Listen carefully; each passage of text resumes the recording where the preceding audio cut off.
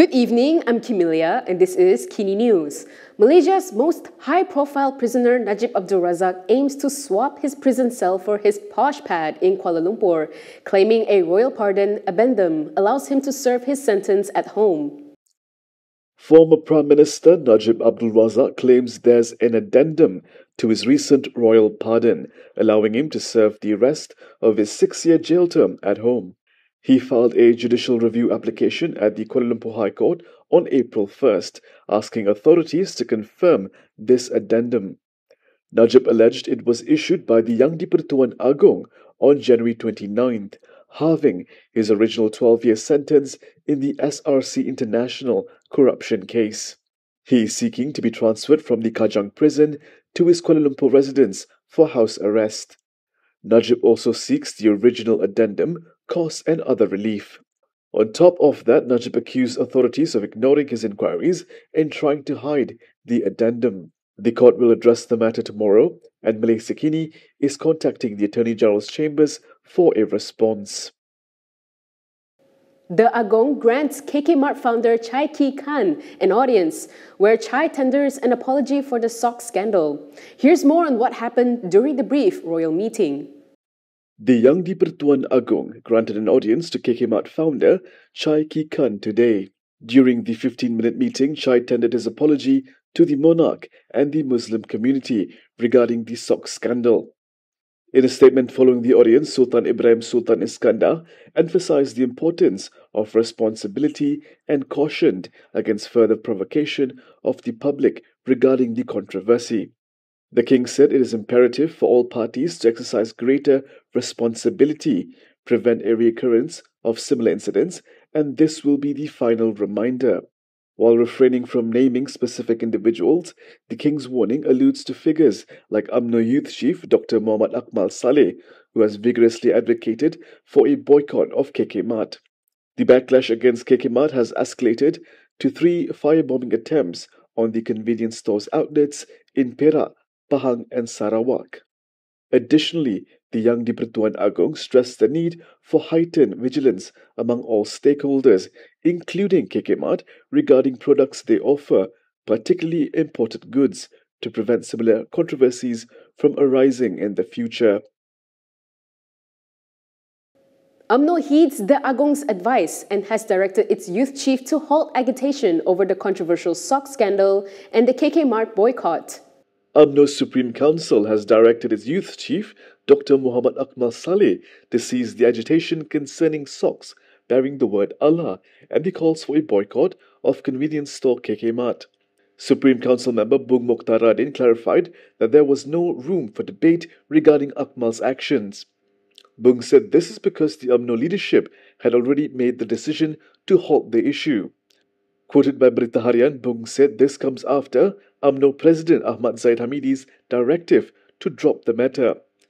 Bung further explained that the President has communicated that KK Mart has no intentions to perpetuate the issue. Therefore, UMNO respects the decision to discontinue. Speaking at Sabah UMNO's Breaking Fast event with the media and orphans in Kota Kinabalu, Bung noted His Majesty the King has also urged all parties to refrain from exploiting the issue. Additionally, Bung expressed disappointment regarding accusations by former Petagas State Assembly person James Lee Gunjang, who called for the rejection of UMNO in Sabah over the KK Mart issue. Spanco tycoon has denied deception charges in a multi-billion ringgit contract case. He then posted bail and surrendered his passport. Tycoon Robert Tan Hua Chun, head of Spanco Sendirian Berhad, has pleaded not guilty to charges of deceiving the Finance Ministry into awarding his company a lucrative 15-year contract exceeding 3 billion ringgit for government vehicle services.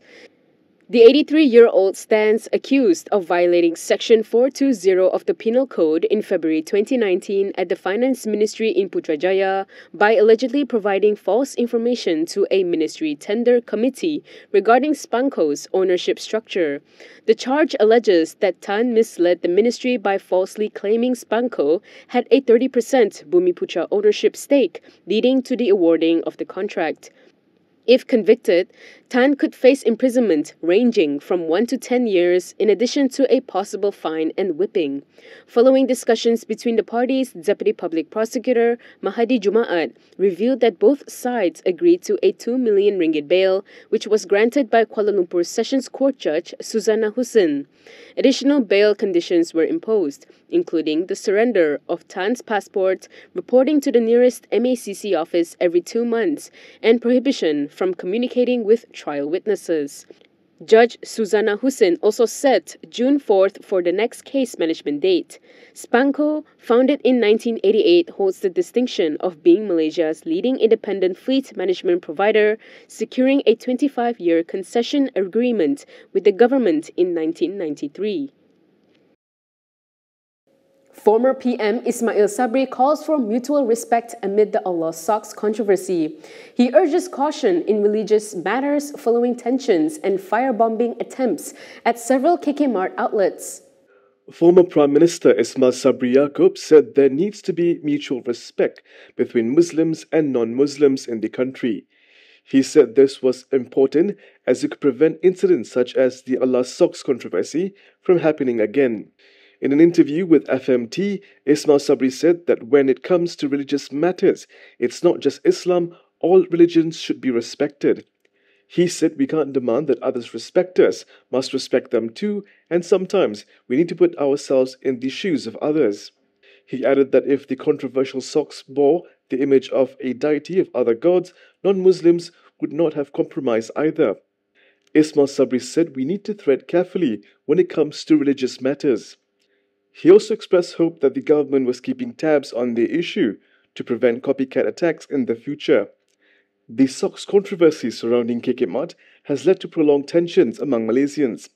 It has also led to firebombing attempts at 3 of its outlets, namely in Perak, Pahang and Sarawak. You know it's time for Raya when Alif Shukri releases his video.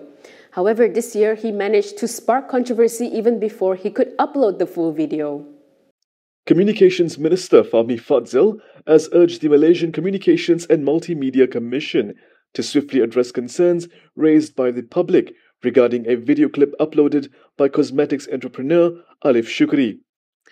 Speaking to reporters last night, Fahmi said he directed the MCMC to thoroughly investigate the matter and take appropriate measures. Saya telah tonton sebahagian daripada mana-mana video yang telah dimuat naik dalam media sosial dan saya telah minta pihak MCMC untuk meneliti perkara ini dan mengambil sebarang tindakan yang bersesuaian. Tapi masa yang sama, saya rasa ramai yang mungkin mengambil maklumlah keputusan Alif Shukri, Datuk Alif Shukri untuk tidak memuat naik video tersebut. So I think at this point in time, we leave it at that lah. On Sunday, Alif Shukri's teaser for his latest Aidil Fitri song, Love Raya, drew criticism for its inappropriate content.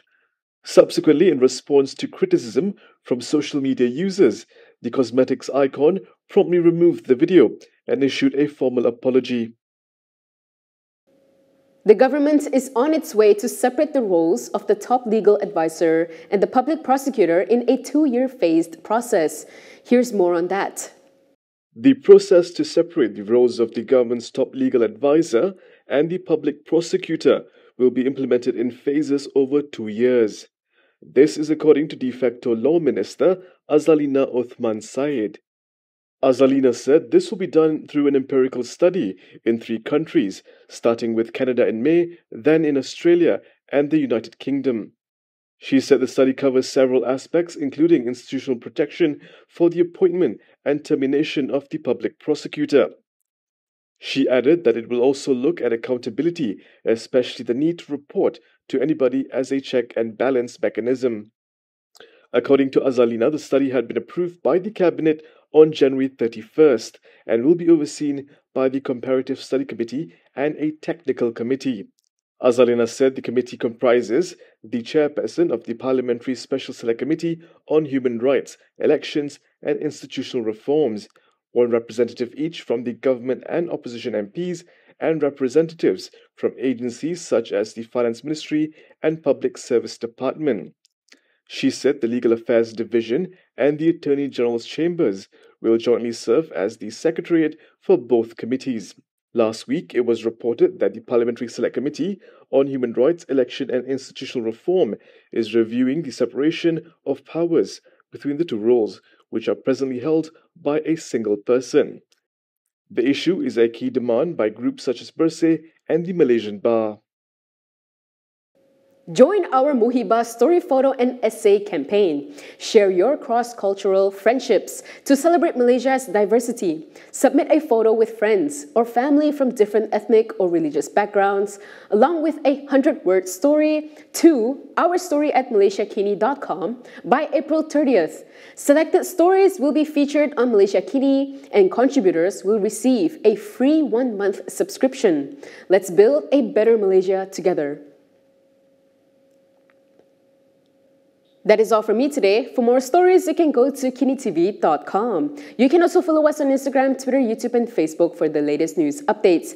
If you'd like to support independent media, do consider subscribing to MalaysiaKini.com. I'm Camelia. Thanks for watching.